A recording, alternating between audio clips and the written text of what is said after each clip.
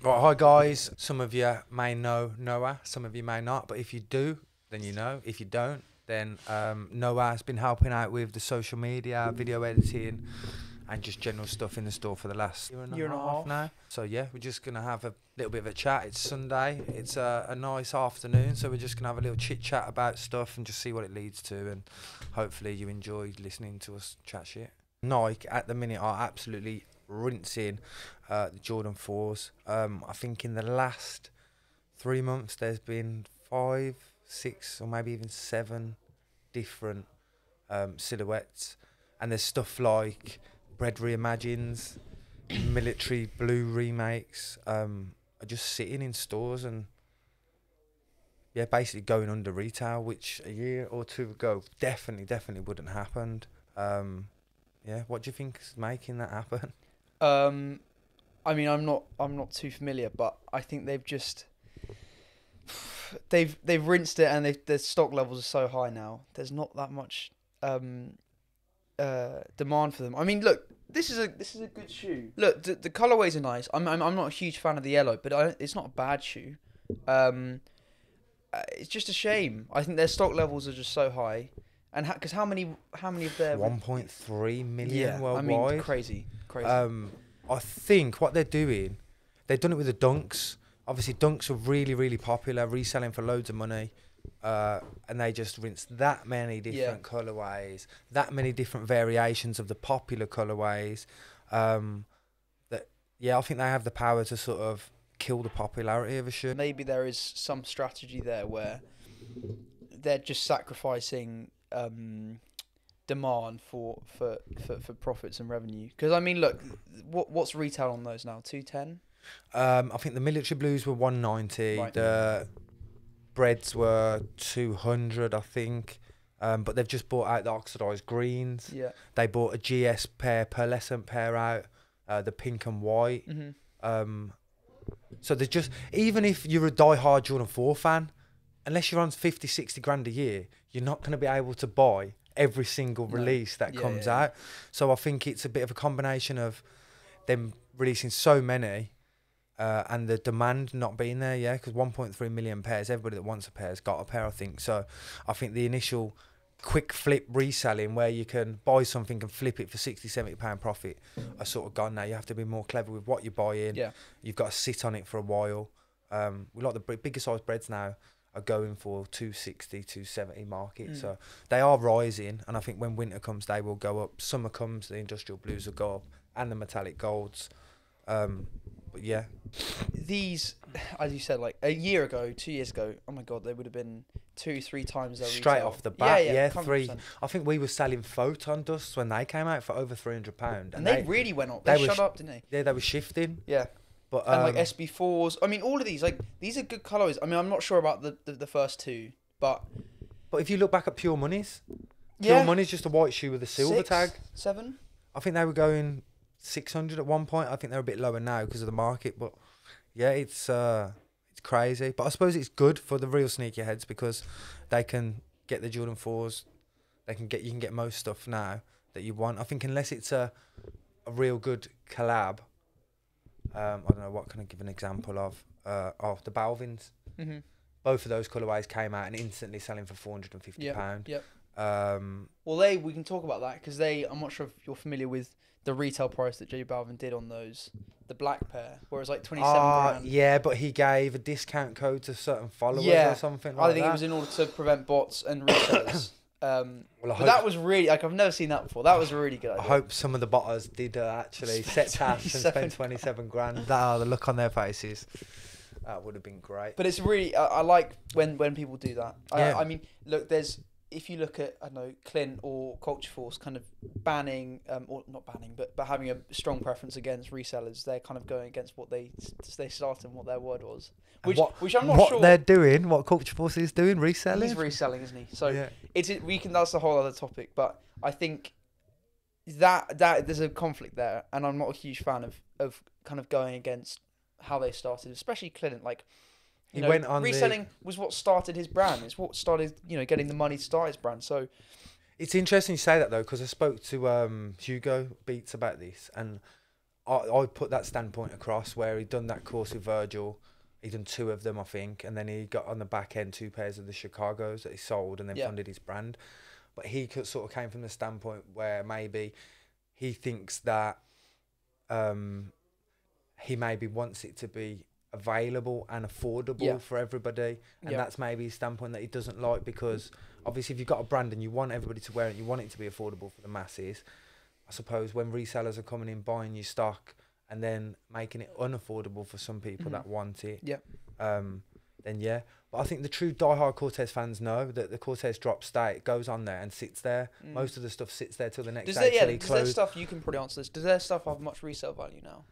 Because I know, obviously, a year, 2 years ago, I mean, it was unreal. I think select pieces, and I think obviously with this store being in Cambridge, I think a lot of people don't know where to get the stuff from, and it's just like a convenience thing. But I think the retail on the t-shirts is £40. We sell them for 60, 65 depending. Obviously after VAT tax, we're making about 12 quid a t-shirt, so we're not ripping the back end out of it. But obviously with the overheads that we've got, we do have to make a little bit of money to be here for you guys to come into the store and be able to see this stuff and purchase this stuff. That's something we can talk about, and we've seen, as you were saying, we were talking about this earlier, like, Mr. Brown's has just closed down. London Sneaker Club, a big one, has just closed down, and that was really unexpected to me. And I was talking to Alex yesterday. It's almost like, I mean, I'm not too familiar with them, but they're nice guys. Yeah. And it felt a bit sad almost, because they've obviously, they're still going to do really well, and the team will definitely decrease a bit because they don't have a store to run, but it's sad to see a store like that. I mean, look, they're in Soho. Rent is hard. Yeah, I bet their overheads are crazy. But still, I mean, some stores, it'll be interesting to see how the state of the market now will treat their brands, and will treat this store, and will treat all the other stores. Yeah, I think you sort of have to adapt to the market since we opened, and just the industry in general. There's a lot more focus now on the used part of the industry, because you can get a used shoe for half, the third of the price you can get a brand new shoe for. So I think there's a lot more people buying used, but obviously in store we do have a selection of both. But that coupled up with just the market, like everything is so down to what it used to be. It is really a buyer's market at the minute. But we are taking steps to counteract this, and we're going on. We're gonna work on set margins. We're gonna concentrate on trying to get revenue from YouTube, TikTok to cover the overheads we have, to then be able to give people more affordable prices. My dream's always been to be a community shop and be part of the culture, because I collect shoes. As you know, I pay resale for shoes. So I feel the pain of it as well, but it's part of the culture. Like, you've got, if you want shoes that you don't want, you've got to go for other shoes to then sell to make you money to buy the shoe you want. So you just got to play the game. But I understand with the overheads we have, the prices are a little bit inflated, but that's just how it is. It is. And the thing is, I think it's very easy for people to be on the high street and come into the store and see the prices that are so high, and there's a real stigma, especially in this market, around high prices. And I understand it. I understand why people would be like, okay, this is just a rip. This is awful. But at the end of the day, you've got to understand how a business works. And, you've got rent to pay. You've got staff to pay. Right. You've got bills to pay. You're effectively almost paying resale prices for these shoes anyway. And so you've got to remember, you as a buyer, you've got to see it from the perspective of someone who is coming to support the business, as opposed to just trying to buy and get a deal on shoes. Because that's just how it is. And definitely, I think online sales don't help that. I think, if you look at big online resellers, like, Culture Force is one. He doesn't have a store to run. He doesn't have staff. He has some staff, but he doesn't have massive huge overheads. So he can charge a lot lower prices, and it's easier for online places like that. And that's why retail is, in general, I think retail is slightly decreasing. But it's a constant battle of online and retail. Yeah. But if people don't understand, if they don't support these retail stores, then eventually we won't have retail stores. Yeah. And I think that's bad, and for the culture and for the community, because I love collectors coming in, having a chat, talking about stuff. It's the community aspect. Yeah, 100%. yeah. But it's a bit of a hard one trying to have that community aspect and run the business and make it profitable at the same time. That's why I want to venture out into these social media platforms to try and create more revenue, so then we can cover our costs and give people more affordable prices and be known for that, at the same time still making some money. On that topic of, this is slightly on a slight tangent, but I do want to talk about it. We like a tangent. I don't want to talk too much about him because he seems like a really nice guy and he gets a lot of hate. But I do want to talk about Cooper May briefly. There's a massive conflict there when he's doing these big promotions for these fake companies, and he's strong advocate for fake clothes, and then he's then going and promoting these shoe companies. These resellers that do used shoe sales and he'll be doing brand deals for people who do legit shoes. And I think for those companies, I understand the publicity and Cooper Mo's doing very well. I get that. But at the same time, do you really want to be promoted by someone who is a very strong advocate for fake shoes? I think I understand it. I get it. But I think there is a big conflict there. And I think for him, I think this is just not that he's going to see this, but I think it's a thing that he should probably be conscious of. That Choose he which still way has, he wants he has to a go. brand that his personal brand he has to uphold. Oh, he's got a personal brand. Well, no. Oh, you mean his name is his a brand, name? right? Yeah. And it's important for. He does have a brand as well, but What do you think he should do? Choose one lane and stay in that lane? I think he should ditch the fake shoes, even though he's getting the 120 grand a year, whatever it is. I think he should just ditch that and focus on building a brand that can be taken seriously, as in his personal brand. Because I don't think promoting fake shoes. I mean, look, Panda Bite just got raided. I'm sure in America now, there's people being arrested and prosecuted for doing what he's doing. And he is so public about it. Yeah. It's so risky. And I think there was a clip I saw, maybe it was on the Culture Force thing, of him saying that, his teacher was saying that he was going to get arrested or in trouble with the police. And look, I don't know what the UK law on that is, how the UK laws are going to change around it, but at some point, seeing how public he is about it, it might come back to bite him. And is the money worth it? I don't think these big brands, mate, they've got endless pockets. If Nike wanted to do something, huge Chinese companies. I mean, they're just there are big concerns around are these brands connected to criminal organisations and essentially just laundering money through them. But there's no doubt that these companies are doing big numbers, and look, at the end of the day, they're kind of middlemen for the factories that want to stay anonymous and get more money. And I'm sure there'll be a big percentage of those factories that actually make the real shoes and then are just somehow unlawfully taking the designs and selling them for cheaper. With Cooper May, though, I don't know if this is true because I don't really watch the kid a lot, but I'm sure at the start of his journey he would wear all the reps and stuff that he bought. Yeah. But I'm looking at it now, I'm sure, because he's making the money and stuff, he's actually buying real items and not wearing the fakes. That's the thing. I think as he's got more money, all of this money is then going into buying real stuff, and so what he's saying about the fakes is that it doesn't make sense. And I understand that his audience is essentially the same as him. It's a younger audience kids, that don't have as much money to buy the real stuff, and I understand that then just to spend £10 and maybe £15 including shipping on some Cortez 95s is a good deal, but you've got to think, and I understand 90% of people don't care about the ethics of it and stuff like that, but you've got to think about for Cooper, I think he has to be very conscious of just slightly being careful, because I feel like he's got so deep into it. I'm slightly worried that it's going to... And longevity for him, because obviously if he does keep going down that road and something does eventually happen legally, then it sort of stops him in his tracks. Whereas if he sort of transitions now away from that into normal fashion content creating, I'm sure he's got a big enough following. And that is what he is doing. Don't get me wrong. Like he's trying his hand at that, and his engagement's quite good. Maybe for the wrong reasons. I'm sure his dad's got a massive following. His dad, but that's how they all got really popular. Like his dad was making food content, and then he got really popular. Now he's as popular as his dad. But fair play. He's a nice guy, and I watched the Culture Force thing, and I do feel bad for him because he's getting so much hate. Oh yeah, I don't think he should get any of the hate. No, he's just a kid making money, doing what he's doing, and he's obviously a young kid, so I'm sure his parents and stuff will guide him and stuff like that. But all the best to you, mate.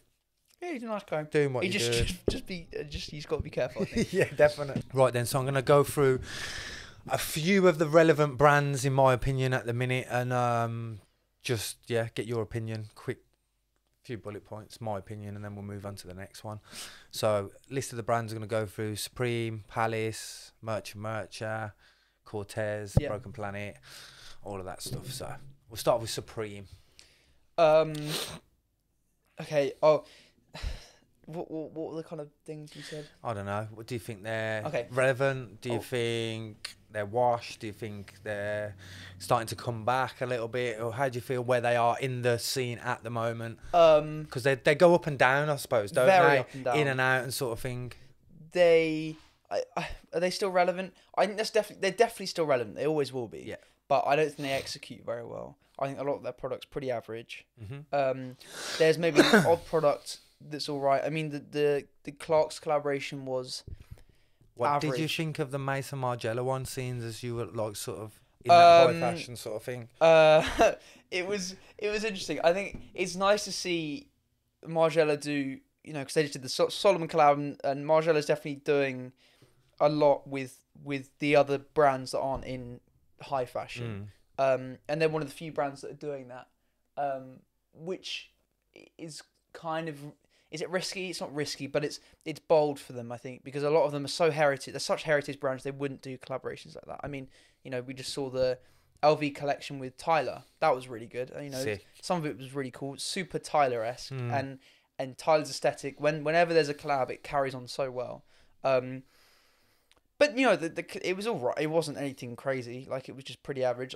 The only thing that was all right was the Margiela wallet, I think. But that was receipt wallet. Yeah, but it was fabric. It was really weird. I don't think it wears very well. No, it's not a practical product sort of thing. But it wasn't that good. I mean, what do you think about it?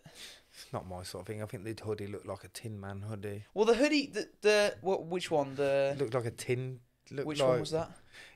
I think they did it. Did they do it in two different colours? It was like the box logo hoodie, but it was like grey, a shiny, looked sort of tin-esque. Well, because they did the classic Margiela one with the 1 through 6 or the 1 through 12, or I can't remember what numbers it was, but the classic Margiela one, which is just kind of the standard thing. I think that was a bit lazy, and we can talk about the Supreme Cortez collaboration that happened as well, because we'll get onto that. We'll get onto that. Cortez. Yeah, we got on some massive tangent. But yeah, no. What do you think about Supreme? I think it's a bit of a staple in the streetwear. Like, it's been around forever. I think you're right with the creativity thing, but I think for them to do a collab every week, like they do, it's hard to sort of make everything they do a banger. And sorry, I'm interrupting here, but very quickly. But I think that is what is saving them slightly. It's the relevance. Yeah. Carry on. But yeah, they do. Like, they'll do a motocross collaboration with Fox. Yeah. But that's only really going to appeal to motocross fans. Yeah. So I think they do touch on loads of different areas, and like you say, that's probably why they are relevant, because they've had so many different avenues that they could go down and stuff like that. So yeah, I think they come in and go out. I like certain pieces that they do, certain pieces I don't like, but for me. We will talk about Palace now. Yeah. So it's a similar thing with them. Like, a lot of their collaborations are really random, right? They did the Barber collaboration. They did the F1 collab. Obviously, that they sponsored F1, and I think a lot of it is just good publicity. It's good PR. But then some of them, like the Avisu one, I thought slapped. Yeah. But that, I mean, they've always done the collab with Avisu. They've always been pretty good. It's good to just see a British brand doing so well within 100%. That space. So for me, Palace. I don't. Do I own any Palace? I don't think I do. But yeah, again, it comes down to that appreciating something. It's British. So yeah, I like it. What else now? Cortez. Average, really average. Very average. And this is what happened. This is what happened with Supreme and Palace as well. They become less of a brand for the clothes and more of a brand for the money. They've become commercialized so much. Yeah. And so the designs become so average. And this is the thing I've always struggled with Clint, I think, more recently, is because it's been doing so well, he just doesn't seem to be doing much for the brand. And that might be unfair and that might be wrong, but what he's posting on social media is he's always traveling around and going to parties, and he seems like he's slightly just becoming more about him. Sure, but this is his moment to kind of relax a bit and take his mind off the brand when it's kind of in its peak, and I think that's the wrong time to do it. So he's just letting his team just do whatever, and I don't like that, because it seems like he's kind of, the money's been almost the motivation. I'm not saying it has. I don't know what his ethos was, but it just becomes like as soon as he's got the money, he's gone off and just relaxed a bit and let his team do its thing. For me, I've never really wore the brand. I do own a couple of the pieces, and I'll speak about why I do own a few of the pieces in a minute. But yeah, just the contradictory terms, like how he started his brand was by reselling a couple of pairs of Off-White Jordan 1s, and then how much he hates resellers. I get that, because maybe he wants his brand to be available to everyone for the retail price. But then again, if it wasn't for resellers buying his stuff, I don't think a lot of his drops would have sold out. No. So it's sort of a two-edged sword. But I think as his brand's grown as well, he's sort of become a little bit arrogant. This is obviously just my personal views, but yeah, and the crotch logo thing, I just don't get why you'd want next man looking at you. But that's like trends. Like I think Ice Cream started in their billionaire. BBC did that. Yeah. There are so many other brands since who have obviously copied Timeless them. Went that sort of way with their so many brands. Yeah, so many brands. Cortez have done a lot for the UK culture, definitely. Yeah, that's one thing that I do appreciate. They've got the British streetwear culture name out there, and I think his marketing, even though I don't like him, the marketing is crazy. And they've done so well with that. But yeah. The Supreme Cortez collab, you wanted to touch on that? Lazy, in my opinion. So disappointing. Lazy. Like, really disappointing. But apparently they only had 3 days to make that happen. Oh, come on. Wait, but that's such a bad excuse. Like, I understand 3 days fine, whatever, but how do you even get to that point? They're both, Supreme especially is a very well established brand. Yeah. Cortez is, they've got a big team now. You do not arrange a collaboration and finalize it in 3 days. This is not how that works. It's not how that works. Nah. Maybe there was something to do with the timing, but I would rather for them to have not delayed the release. Maybe there was something to do with you had to release it on that day. So maybe do it next year, right? Maybe spend the year to actually make a good collection and make it good, rather than just it's boring. It's so boring. It was lazy, I thought. And when I don't know what the relevance of like all the writing on the back actually is. I'm not sure what it was. I need to look. Maybe we've missed something on that. Yeah. But yeah, just the logo and the Supreme Forever, whatever it says. Really boring. Yeah, and then they released the t-shirts online, so there's a lot of stock of them. I know one of my suppliers copped 140. 240. I can't remember. Reseller to reseller. Yeah, big up the lads. But the hoodies, they only actually dropped at they done a live, like Find Where We Are. Yeah. But because of that, they're double XL. They didn't have any available because I think they gifted all the security guards items. Yeah, and they're all huge. Yeah, they're all huge. And then the XL, I think there was only 3 to 5 available. Right. So no stock at all. Yeah, considering how many people would have I think the XL ones now are selling between £600 and £700 for a hoodie, which is absolutely crazy.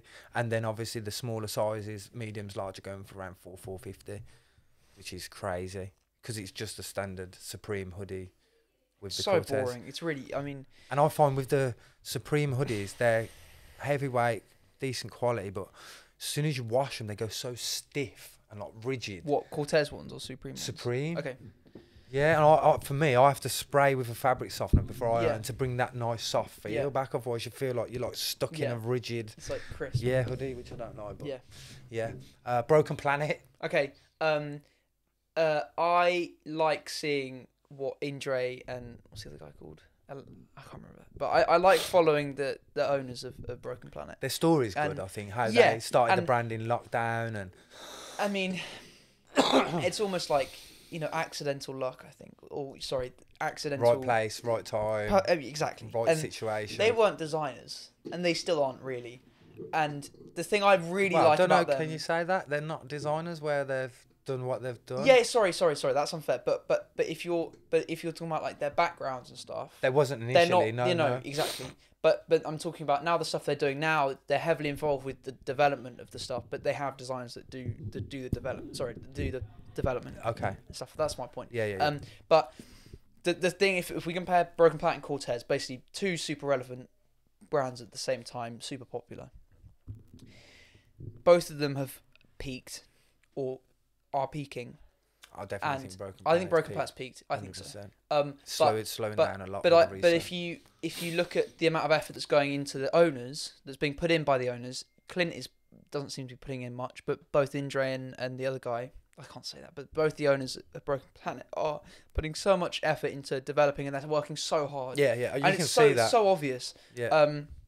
And so I'm not a fan of either of them. I'm not a fan of Broken Planet, but they seem to be innovating and working really hard on new pieces. Yeah. And I think now we're starting to see the lag of the onset time of these new pieces that are being developed and innovated coming on. Like Indre, massive advocate for girls and women, and so that she obviously, they did the Stargirl collection, which was big thing for girls, and obviously they kind of were lacking in the female representation in the brand. But I think they're definitely innovating for sure. I still think it's average. I feel a lot of these brands now are sort of, they start off with like Cortez and they start off with one product, but I feel like Cortez now is starting to try and go into like the denim and a little bit higher fashion. Similar with Trapstar as well. I don't know why they're trying that, because I just think... What are they doing? They've tried to sort of say that their brand Trapstar is like you're a trap star within the universe, rather than what we all know it is. Trapping. It's like trapping and that sort of thing. So I think they're trying to come away from that and go into that's really weird. Denim and more really higher. Yeah. Which I don't think. And I think Trapstar, I used to love Trapstar, like that's sort of the brand, because that's where I sort of came from, that urban street culture. It identifies with a really strong culture. And it was nice when it was exclusive and you'd wear a tracksuit and not very many people would have it. But when they started rinsing the designs, and they sort of, like you said, it felt like they didn't care about the exclusivity and the brand anymore. They just wanted to care about money. Yeah. And then the fakes come along with that. So then you don't know, you're looking at people and you see more fake than genuine. So for me, when that happens to a brand, I sort of don't want to wear it anymore. And I don't wear the Trapstar anymore, which is a shame, really.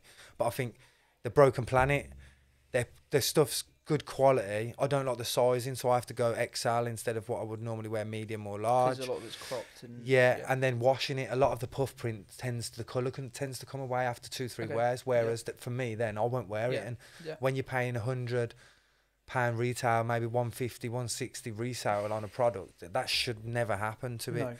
But I feel like it's had its sort of peak with the resale. Don't get me wrong, it's still moving, but they've sort of had their day, I feel, with the peak resale. I actually think I would almost disagree, actually, because they've definitely peaked. Like, this has happened, and they're now coming down a bit more. But from seeing the products they're developing and how much they're innovating and trying to progress, kind of really develop, well, to be fair, I do think this is going to happen again. Yeah, because they are sort of trying to go into that. I don't know. It sort of goes from like streetwear to like into the fashion world at the bottom level sort of thing, if you know what I mean. It's creating new silhouettes and developing new products rather than just doing a hoodie that has different designs on it. And just sticking with that's the thing that gives I think all these streetwear brands lack longevity, is because they're doing a t-shirt or a hoodie which has different designs and they're changing the designs. If you compare that to high fashion and designers who have a kind of subtle design aesthetic and design eye, their stuff has a lot more longevity than this stuff does, because all of this stuff is very trend based. It's very samey as well, isn't it? And so if you look at even brands basics, like the Broken Planet basics, it still has the Broken Planet logo on it. Like, a lot of people would still wear the t-shirt if it was blank, and more blank stuff has much more longevity than anything else. Yeah, I agree. Because you can't identify it as the brand unless you truly know the brand. So that's, I think, the issue with streetwear brands' longevity. I think that's why a lot of them just, you know, they peak and they fall. But what do you think of some of the up and coming brands? Like, what did you say? I don't really follow. Okay, so Mertra are. I mean, look, they're doing unbelievably, and the amount I don't even want to know how much money they're making. I mean, it's disgusting. They're unbelievable, and they are a perfect example. Are they British? I don't really know It's much Australian, about. I think. Oh, Australian. Yeah, it's an Australian guy, but they're obviously heavily influencing like UK culture. But they're a perfect example of influencer marketing. The influencers are what have built the brand. Yeah. I like their is it the ski fleece they've done? It reminds me of like the fleece. ACG. Yeah. But obviously it's cropped and I don't like that. But you know, the influences of what have built Mertra, and they're doing really well. I mean, I'm not a huge fan of the brand, but it's I can't fault it. So what brands are you a fan of then, mate? What are you wearing at the moment? If it's not your own brand. So in terms of what I'm wearing, it's a lot. I've sold a lot of my clothes because a lot of it's just going back into the brand. But in terms of what's kind of catching my eye, I'm a huge fan of. I mean, I don't think you'll know them, but there's a designer called Yaku Stapleton who is like relatively young, and he's an unbelievable designer. Other brands like they're a female brand predominantly, but like the Row I'm a big fan of, and their new collection's really nice. But like stuff that's like boring to most people. But you never know, mate. No, people of course. are interested in it. Yeah. But I'll pull up some photos of some of their stuff. But it's like there are a lot of. So would you say these are like brands that are emerging and stuff like that? Well, the Row is kind of quite well established, but Yaku Stapleton is definitely emerging. He won the L'Oreal prize of like 2023 or something. Like, he's like youngish. Okay. But what other brands? It's good to have Margiela, of course. Like, it's good to have a perspective from someone who's obviously young and following the fashion. Because I'm a bit of a dinosaur now. I wear Nike, Ralph Lauren, North Face. Yeah, but even still, like, I don't think there's enough younger people into fashion that are like publicizing their stuff. Yeah. Like, I think there's a huge oversaturation of kids my age who are doing the same content, wearing the same stuff. And I do appreciate people who are trying to kind of venture and feel comfortable in their own stuff and looking to other brands and I'm a big fan of Japanese brands at the moment. I was in this store in East London. Is Ant not in Japan at the minute? He's going to Japan. That guy. The yen is like Finnish at the moment, so you can get stuff so cheap. Bape's like half the price of what it is in the UK. Yeah. Like TNs are £100 retail. It's unbelievable. So that's definitely on my list. After seeing the Baggies TV there. Because did they go to Japan? They went to Japan, and what they did I found really interesting. They sort of documented all the 6 stores they went into. So if you was going there, you could sort of watch their video and sort of take out all the work of like going there. But the amazing thing about Japan is there are so many like vintage stores and archive designer stores that sell such cheap stuff. I mean, and they were saying there's places, you'll be walking to a place that you found on Google, and on the way to that store, you'll find 4 or 5 that are not even on Google. A lot of them are just really random.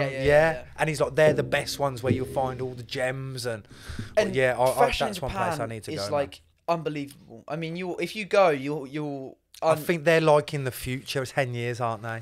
Well, it's interesting. I think the culture is a lot more different. Sure, like the fashion in Japan is crazy, and Japanese fashion is just. Don't forget when these two are fucking fashionista superstars.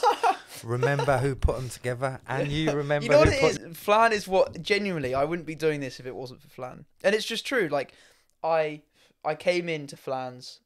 It was like end of 2022. Just a random one, weren't it? So I said to you like. Because I'd seen some of your content and I wasn't a huge fan. I was like, right, I think we can make this a bit better. You need me, basically. And, you know, I started doing stuff and it's gradually improved over time. And obviously it's been very consistent. And I wouldn't say I'm particularly satisfied with what it's at now in terms of just like consistency and quality wise. But look, that's just how it is. It's how it happens. It has to work like that. And I've obviously tried to get people in and I'm learning how to edit myself now, but I just always come back to like they're not as good as you. So I'm always trying to find someone that's as good as you, but I can't. So I have to sort of wait for you to be back on the scene to help me. But no, he's going to train me up now. He's going to train me. He's going to teach me all the tricks of the trade.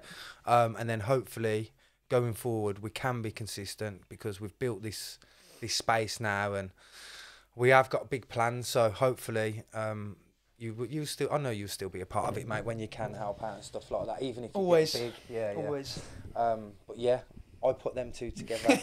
No, but it's true. It is like true, yeah. Ant came in, like I was working there and it was summer, and then Ant came in as a kind of he was doing work experience, and he came in his like LV hoodie and Travis Scott's the little hype beast that he is. Yeah, And but he's sort of come away from that now 100%. as well. It's really interesting. I'll show you this coat he bought yesterday. They're both developed. They're both like developing together, and it's just cool to see that. Yeah, you've both got the same interests, and now that you're doing this brand, and yeah, it's like a proud parent moment. You know what I mean? No, but it's, you know, you could feel like that because it's like, you know, you're partially responsible for it happening in a way. And all the greater good that you're going to do in the world, in the fashion space. But, you know, I mean, it's exciting. The thing I'm very conscious of is, like, this sounds really cliche, but it's just true. It's how I work. It's just every day has to be some form of development and improvement because, especially, you know, getting close to our release, it's short, you know.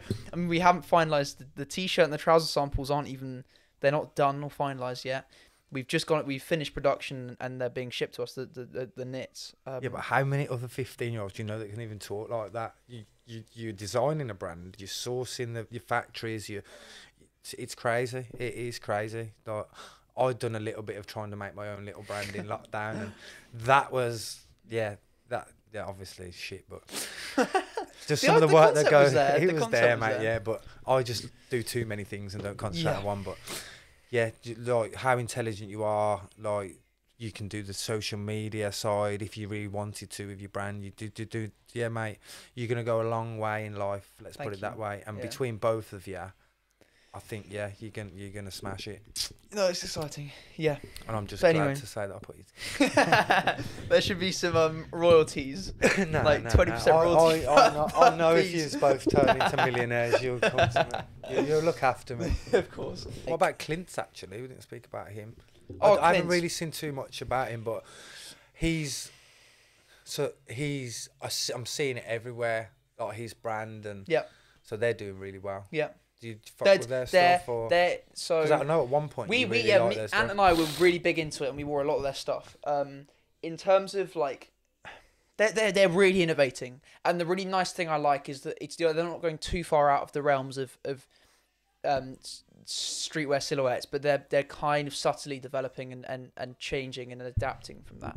And I like how their brand, I call it like a brand silhouette. Like Cole Buxton has their own brand silhouette, but the silhouette of their brand to me is very unique. And not unique, it's very them. And their colours are nice. I love that. Have you seen their new shoes they've done? The Cream Oasis. I've seen what was the Friends and Family set that they did? Yeah, it just had their names on it, but it was the same shoe. Oh, same shoe. Yeah. It was like. Oh, so okay. So the general release was exactly the same. The GR was the same, but just had their names on it. Oh, okay, yeah. Lovely. But they've just done a cream pair, and it's just unreal. Like I own the TRL footprints. Are they comfy shoes? They're alright. They're not uncomfortable. But I just love the silhouettes, and there's footwear's so hard to do, and to do successfully. I don't think it's genuinely, I think, one of the hardest fashion pieces to it's hard to be original with shoes as well, because it's so hard. You're so confined. And then the second people do try and do stuff completely differently, it becomes slightly controversial. Like Kanye with the foam runners and stuff like that. Kanye's done a big. I do want to talk about his release in a second as well, because that's a thing I feel very strongly about. But to make a shoe is so expensive. Like molds themselves are tens of thousands of pounds. Yeah. And so the barrier to entry is very high. But no, I mean, they're doing unbelievably, and they're going to open a store in London, which is really exciting. What as a brand? Mm-hmm. Oh, Clint's. Yeah, Clint's are going to open a store. Yeah, their stuff's not. You know, this is the other thing I love, and I will say this: their stuff online will sell out and be out of stock, but they'll still have the stock in store. And that is what I love that because, you know, their old silhouettes, they'll still keep and they'll still sell in store. Like their TRL footprints are still in store. They're still selling them despite making new pieces. And a lot of brands will, you know, they'll make a sneaker model and then they'll release it, come out of stock, then they'll do another one, but they'll forget about the first ones. But a lot of their old stuff, they keep doing, keep selling in store. They've done an archive, like he released all the shoes that he'd ever Yes, made. yes, as a and full made them year. available again. And Do it's you not like- think that takes away a bit of the exclusivity from the No, brand? though? because Clint's not like they're still coming up and they're still not peaked yet. And so I think, you know, you don't see enough of their stuff around anyway, so I don't think it matters. That's not a big problem. And it feels it's so much more friendly, the idea of having all the stuff in store, but then, you know, everything still sells out online. I really like that because it's still giving people the opportunity to buy get the stuff. it for retail, yeah. And there's an emphasis on the kind of in-person things and seeing people. And I love going into stores and yeah, because you get like a feel of the brand. And for me, I think customer service is just as important as the product as well. Not even service, like the customer experience is really That's important. similar Yeah, sort of yeah, thing. yeah. All in, it just comes into one sort of. That's why we're trying to make a very conscious effort to try and be in retail and be as relevant as possible in person, because not enough brands do that, and No, a they lot don't. of them just do drops and then do drops and then do drops, and it's just so repetitive. It's being in retail is something I think we find quite important, and it's something we're trying to do, and we are going to do with our collaboration with Studio U. Touch wood, it happens. What was you going to say? You wanted to touch on something as well. Yeezy. That was it. So- Kanye. For those who somehow don't know, Kanye did. Obviously, he's divorced from Adidas, and he's now doing his own brand. It's just called Yeezy, isn't it? Is it Yeezy? Yeah. And he dreamt of this world where he could sell his product for $20, and so he did as part of his release. So it was t-shirts, joggers, trousers, shoes. No, not shoes. I still ain't got my fucking shit either. Oh, It's you been did get it. You got 3 some. months. Yeah, I ordered it. Well, some people in England have got it, but anyway, Yeah. he I was looking. A lot of people were getting the product, and it was just a really poor quality. Bear in mind, look, he did 20 million. He did 20. No, it was a million in a million pieces, right? And there were no So wash bad. tags. There were no wash So tags on the bad. clothes, so you couldn't know where they were made. So God knows where they were made, and this poor. I'm guessing it would be multiple factories, hopefully. But if it was one factory churning out 1 million units in 2 months, I mean, good on them. But I think a lot of it's pre-order, isn't it? Because he's obviously took yeah, the money so and then he's ordering I think it was a pre-order. Yeah. Yeah.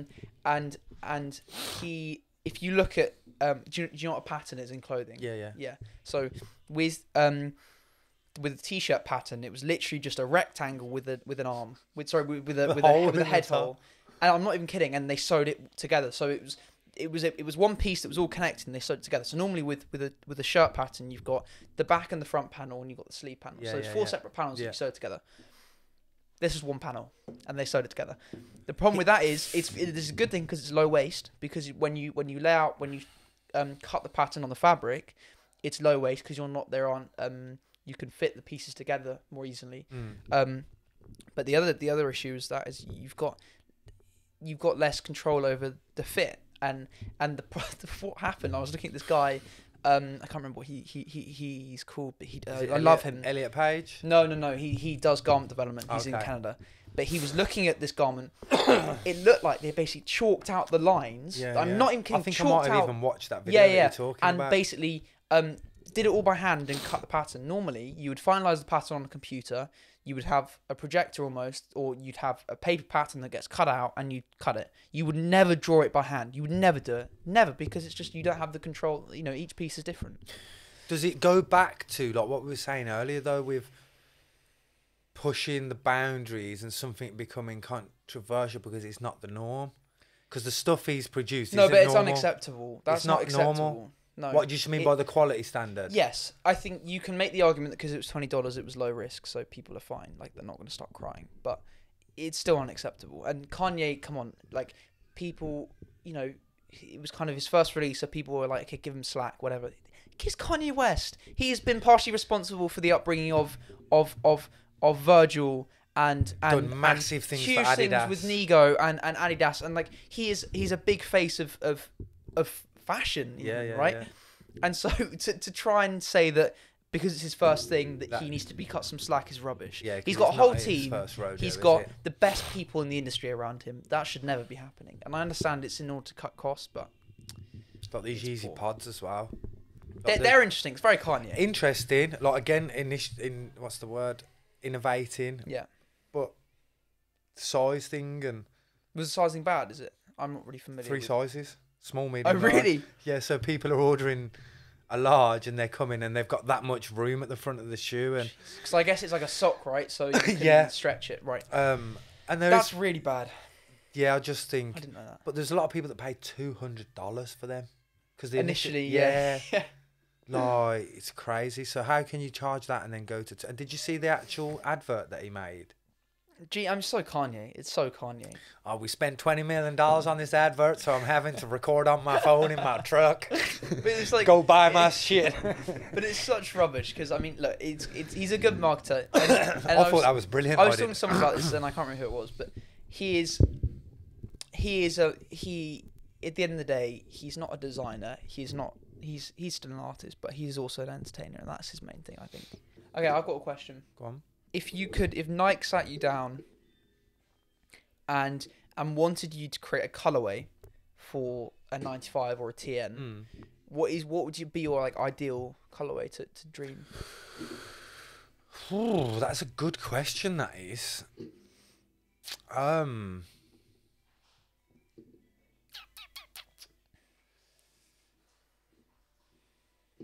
don't know. Maybe I'd do. Because I know you've had your like customs in your time. You had the Bape TN customs. You had the Tiffany customs. Is there anything similar? Do you know what to it is, bro? I think I don't know if I've got that like sort of creativity to. Yeah, no, but I'm talking more about like your preference. Is there So a what would I colorway? want? Is there a colorway you've been waiting for that just has never come? Or maybe a concept that you've seen floating about, but that isn't really, just a bit more of a mock concept rather than. I think like an OG like this with a purple would be nice. A purple, yeah. Yeah, like a grape sort of thing. So just a purple. Yeah, that would that's be good really idea. nice. Yeah.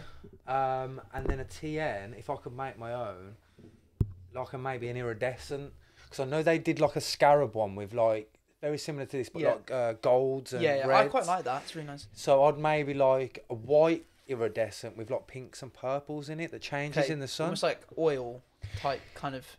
Have you seen the new Jordan 4s? Hang on, 1 second. So you see this looks... Oh, is that an actual shoe? Yeah, it's a women's shoe that's come out, but if you look at it...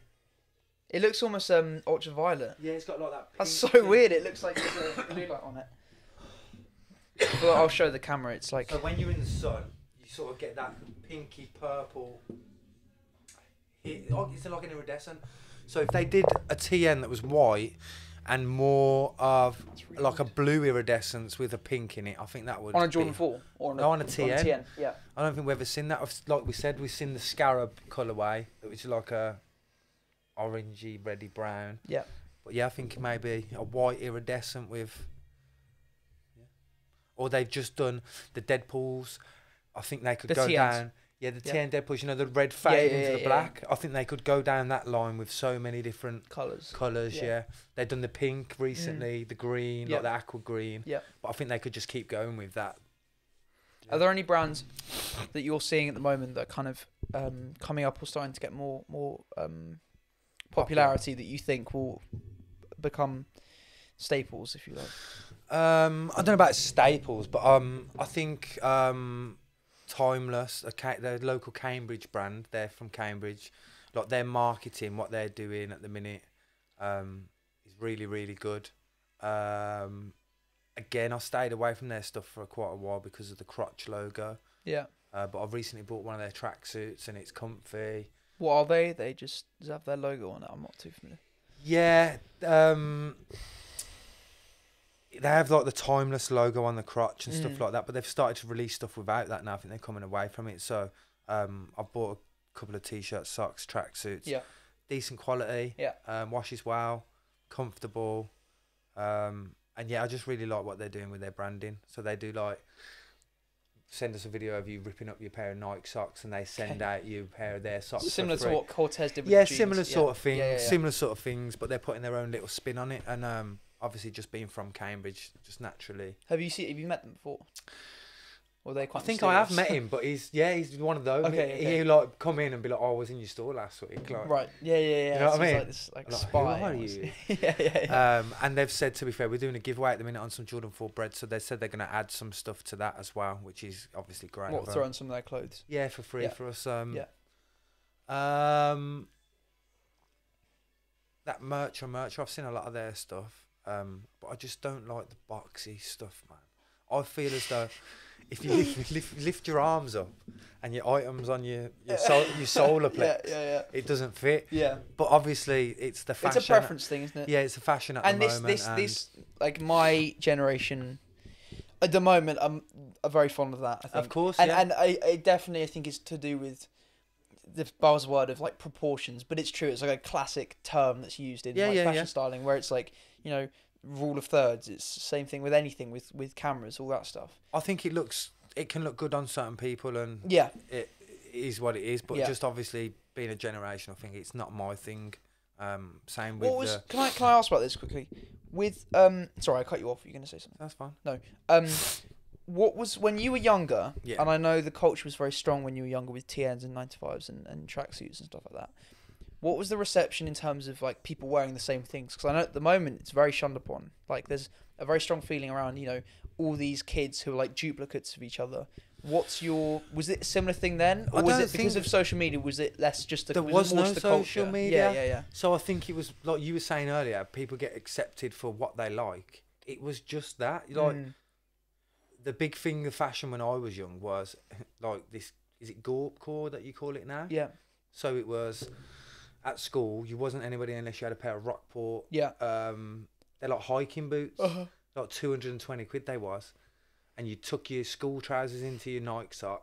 You'd have a pair of Rockport boots, and then a coat. It was either Berghaus, Sprayway, North Face. Yeah.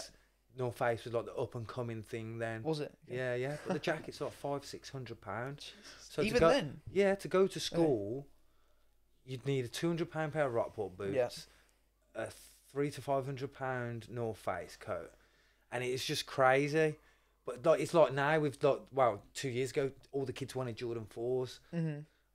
But the fashion was just like tracksuits and Air Maxes, really. For me, and the reception was like, you know, it was just normal. Like it wasn't, you know, because I know definitely at the moment, I think because Coupe is kind of the face of it, so it's evident. But like people get a lot of hate for wearing the same stuff, and there's a big feeling on social media that being original is the only way to go, and you know, wearing your own stuff. But just wear what you like. It doesn't matter what anyone else thinks. If you like what's popular, then wear what's popular. Yeah. For me, I think my fashion has gone and come back so many times over the last 20 years. Yeah. Like with 95s and TNs are sort of back in at the minute, aren't they, with certain cultures. And that Air Max is sort of becoming a thing again. Yeah. And for me, when I was younger, I then went into the high-end fashion, the Prada, the Armani, which as many people do. A big thing when I was younger. Iceberg, which I still love now. I don't know if you've ever seen their stuff, but it's like a high-end Italian fashion brand. But they used to do collaborations with like Snoopy and Sylvester and all the cartoon stuff, which was massive when I was younger. Is that Snoopy T-shirt that you have? Is that no? Do you have a Snoopy? I feel like I've seen. Oh, it doesn't matter. I don't think I have any of that on my old school Iceberg stuff anymore, and you just can't get it anymore. Yeah. So the vintage stuff's so expensive now. Yeah. But it was very loud, like prints on the jeans, like the Iceberg, the Versace prints on the, and that sort of rave culture, like that sort of stuff with 95s, TNs. We can talk about that actually, with because what people wear goes beyond just the trends in what people wear. It's also to do with the groups that identify with that and what people the people. What they do, like their interests, like skate culture, obviously. Of course, and I think where you grow up, culture is where you grow up as well. Because I think during the time of me growing up in London, Jordans were popular. Yeah. And they had like the academics coats and like the baggy jeans, like replicating hip hop culture sort of thing. Whereas a bit further up north, it was like more the rave culture. There was a music called Speed Garage and 4/4 that was massive and popular at the time. Yeah. And that culture was sort of your high end designer. Yeah. what you probably wouldn't call high end fashion, but it still is. The designer brands, is. the Pradas, Yeah. the Gucci's, Yeah. that sort of thing was very popular. And yeah, as I've sort of grown out of that, I've sort of gone back to what I was with when I was younger, just like your general Nike, comfy. Yeah. Yeah, I'm old now, so I do have some of the pieces. Like I was saying earlier about Cortez, about I don't like it, but I've got certain pieces that are nostalgic to me. So like the Zidane headbutt tee. Yeah, that moment, because Yeah, that moment just means so much to me watching that when I was growing up. And there's a cartoon, one where all the cartoons are fighting and they've got like 95s on, but that takes me back to when I was younger watching Bugs Bunny cartoons and the Roadrunners and that sort of stuff. So even if I don't like a brand, but I like a piece they do, it won't stop me from buying it because it just, as you get older, you like to remember and go back to the younger days and stuff that gives you fond memories. And for me now, I think I only own two pairs of Jordan 4s. I've got my first ones ever bought with the Fire Reds, and then the Reimagined, and I'm gonna get the Industrial Blues because they've all got are those the Reimagined? Yeah, and then the Industrial Blues because they've got the Nike Air on the back, and I do really like classic colourways. They've got meaning behind them. They've been out before. Yeah, but I'm sort of getting rid of all of the stuff that I don't wear, and I've just got caught up in the hype to then reinvesting the money when I'm selling it and going back and getting like this pair here, 2012 London, a London pack. So I've wore these from 2012. Every time England play football, I put these on. Wow, every year? Every year. Probably shouldn't because we fucking lose everything. But yeah, you got the London inside there. Yeah, you've obviously got the St George's flag on the front. So yeah, going back and getting stuff like that, the OG Neon stuff that I've missed over time and stuff that I actually put on and it'll give me a nostalgic feeling and stuff like that. So I think you need to stay true to yourself and not get caught up in fashions and trends and that would be my advice. Be true to yourself. Wear what you want. If you like something, don't care about what other people think. Yeah, just be happy. Yeah. What is your view on young people spending lots of money on like designer and like Canada Goose and Balenciaga speedrunners, whatever they're called, and all the slightly obscure high-end fashion that is just kind of identifies with maybe the wrong group? It comes down to, again, to like kids wanting to try and fit in. I think if you're in a group of friends that, let's say the travelling community, for example, the younger kids of those are still, they sort of love all that high-end fashion, the high-end, but I think it sort of puts pressure on the parents then to keep their kids up with it, and it's not important. No, I know that kid might feel it's important to fit in and stuff like that, but it's not important, man. It's not important, and I think if you can afford that stuff and you like it, then but I think a lot of these kids see it as the be all and end all. If I haven't got that item, I'm not going to be cool, and I'm not going to be this, I'm not going to be that. Just be yourself, and you'll be accepted by people. Like these things are not, they're just material things. And I think when people realise, for me, the most important thing in life for me is my family and my children and being healthy and watching them grow up. So for me, as long as I've got all that, that's more important to me than all the money in the world. So it's just, finding what's important to yourself. Just be yourself and be happy with what you got, I suppose. But being young, it's hard to understand that, I suppose. So I don't know. It's a funny time being young, especially in this kind of climate where there's so much pressure on, not pressure, but the norm is to buy really expensive clothes. It's peer pressure, isn't it, really? Partly, and but it's like subconscious peer pressure. Like it's like people are. It becomes a battle to almost kind of fit in, almost. But I think that's in there at your own head. Yeah. Like you think you need that to fit in, but actually you really don't. No. How about you? How do you feel about that sort of thing? Because I know you don't. You obviously wear what you want. Yeah. You don't really care about what people think. I don't. I still sometimes can get affected by what people say. Okay. Or whatever. Like sometimes, at like school, like a home clothes day or something, and I'll wear, my stuff, and there'll be a lot of unnecessary attention on me. Okay. And I don't get upset about it, but I just find it a bit frustrating because there's a lack of acceptance. Yeah. But I think I feel. Hang on, I got loose. I feel strongly about when kids wear designer items that aren't really that nice, because I think, again, it's the kind of fitting in thing, but also if you're going to spend lots and lots of money on, you know, Canada Goose coats, when, you know, when Canada Goose is made for, like, you know, Arctic weather, and it's not cold really in the UK, and stuff that's slightly unnecessary, and you're spending all this money on it, I don't think it's worth it. And I get it, but I think if you truly feel passionate about, if you're going to spend lots of money on clothes, I think, this is my view, I think you should feel very passionate about the clothes and have an appreciation for them, rather than just going and because getting of the badge. Yeah, exactly. And that's the issue I have with people who wear, like, Canada Goose and stuff like that. And I understand that it's the trend and it's part of the culture, but Canada Goose is it's a world-renowned quality Arctic exploring 100%. And I mean, look, Canada Goose they've got loads of money, but what happens is the brand name gets ruined, and it's defamation. Yeah. Obviously, it's not, you know, you can't go ahead and sue the kids for wearing them, but it comes back to sorry to interrupt, but like I was saying, when we was young, the £300 to £500 North Face. Again, it's Arctic waterproof jackets that you don't need, but it's the fashion. But what I will say about these real expensive items is, if you take care of them, they'll last you a lifetime. Oh, for sure. And you only have to buy that item once. So, like for me, Armani jeans, I've got a pair of Armani jeans I've had for like 14 years, and they're still wearable. They're still soft. They're still nice. So I will defend the price of some of these products, because I feel the quality that they do last. Some of them.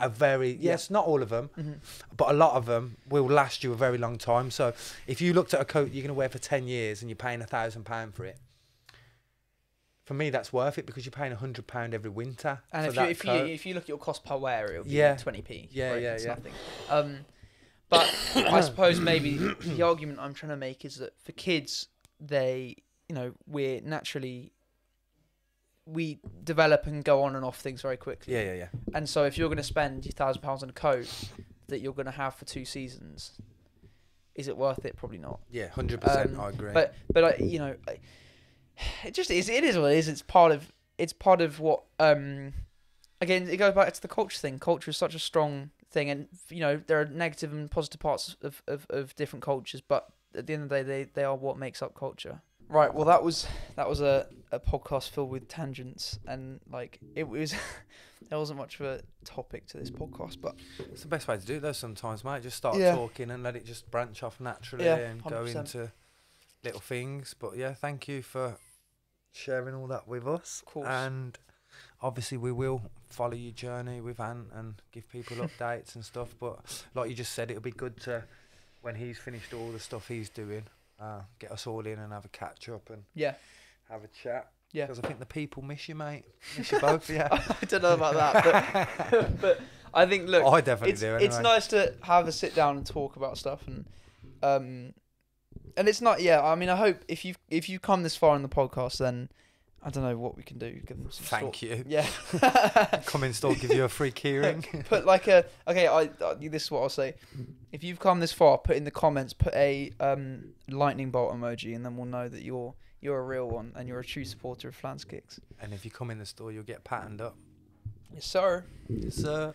But yeah, anyway, thank you so much for watching. You should probably do the outro because I'm not. You do it, go on. Thank you for watching, guys. We appreciate all of you. And if anybody's got any suggestions of stuff you want to see us talk about, any people you want to see on the podcast, tag them down below, leave comments down below, because we are doing this for you at the end of the day, guys. So let's get some comments of what you want to see and make it happen. Perfect. Sweet.